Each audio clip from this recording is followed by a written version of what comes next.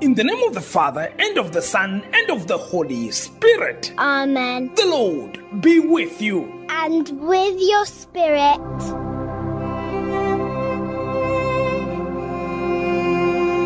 You are listening to Daily Bread Devotions with Father Eustace Siame Sdb of Don Bosco. Your word, Lord, is a lamp for my steps.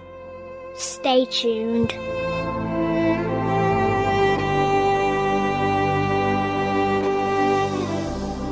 It is Wednesday, the 26th of June, 2024, 12th week in Ordinary Time, and participating in the proclamation of the Word of God for today are the following Daily Bread members. Jennifer Lukonde, who celebrates her 75th birthday day after tomorrow from Kitwe, Zambia, takes for us the first reading.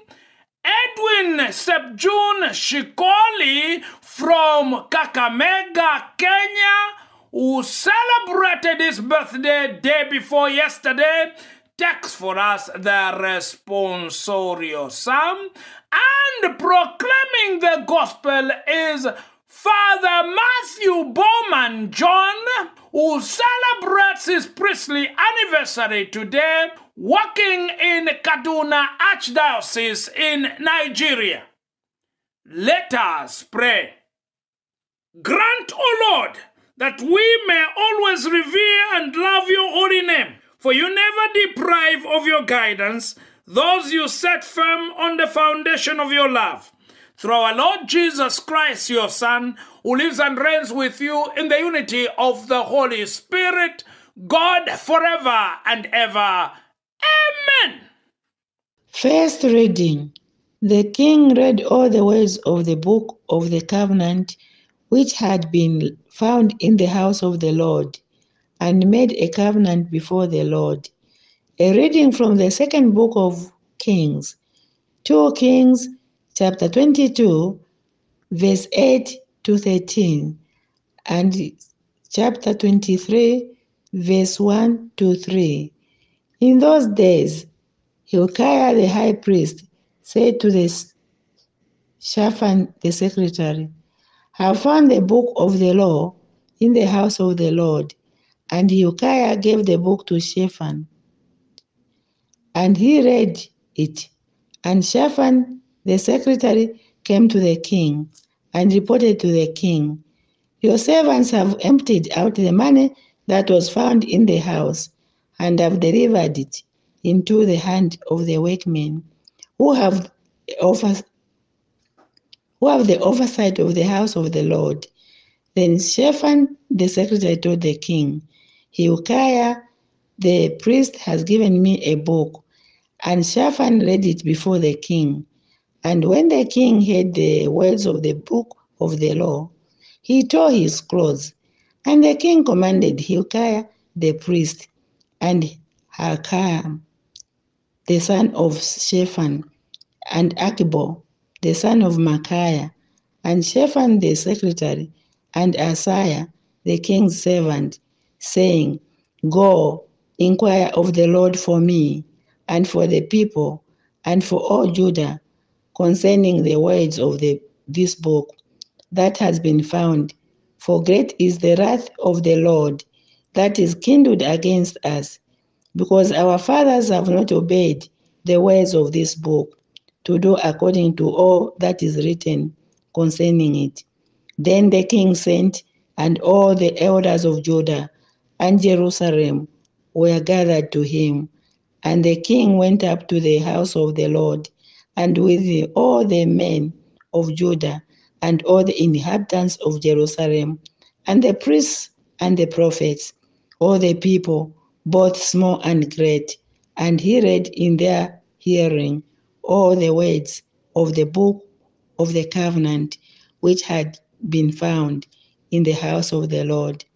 And the king stood by the pillar and made a covenant before the Lord to walk after the law, and to keep his commandments and his covenants and his statutes with all his heart and all his soul, to perform the words of this covenant. that were written in this book, and all the people joined in the covenant. The word of the Lord. Thanks be to God. Responsorial Psalm, Psalm 119, verse 33, 34, 35, 36, 37, and 40. The response is taken from Psalm 119, verse 33a. The response is, Lord, teach me the way of your statutes. Lord, teach me the way of your statutes, and I will keep them to the end. Lord, teach me the way of your statutes. Grant me insight, that I may keep your law and observe it wholeheartedly. Lord, teach me the way of your statutes. Guide me in the path of your commands, for in them is my delight. Lord, teach me the way of your statutes. Bend my heart to your decrees, and not to wrongful gain. Lord, teach me the way of your statutes. Turn my eyes from gazing on vanities. In your way, give me life.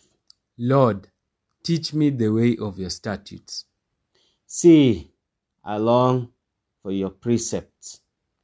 Give me life by your justice. Lord, teach me the way of your statutes. Gospel acclamation is taken from the book of John, chapter 15, verse 4a and 5b. Alleluia, alleluia, alleluia, alleluia, alleluia, alleluia, alleluia, alleluia. Abide in me, and I in you, says the Lord. He who abides in me bears much fruit.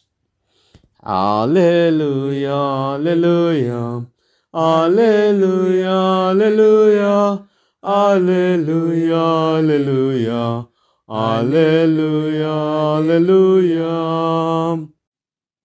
You will know them by their fruits. The Lord be with you. And with your spirit. A reading from the Holy Gospel according to Matthew. Glory to you, O Lord.